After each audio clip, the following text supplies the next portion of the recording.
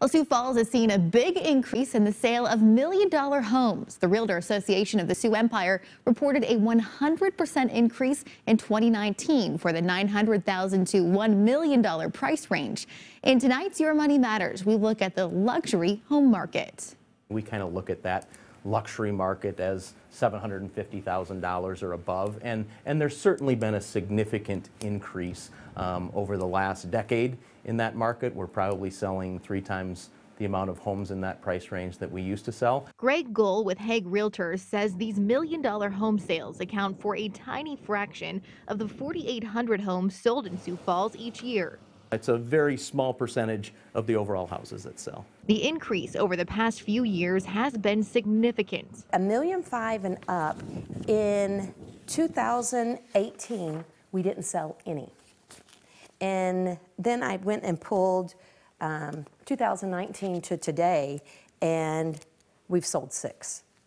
So that's a huge, big market that doesn't include new construction.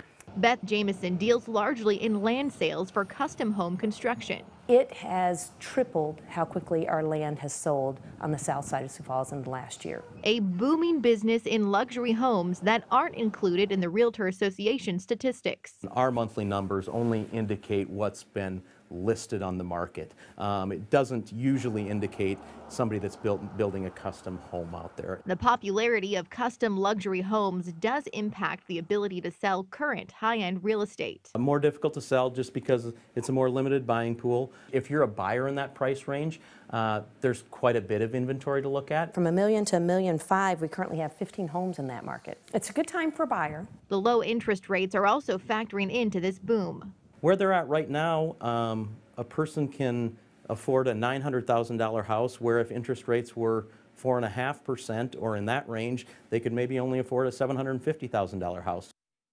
While there are plenty of options for home buyers looking in the luxury market, it is a very different story for first-time home buyers. There's a very little inventory in the average $225,000 price range, and realtors say it is becoming more difficult for this group of buyers to find an affordable home in Sioux Falls.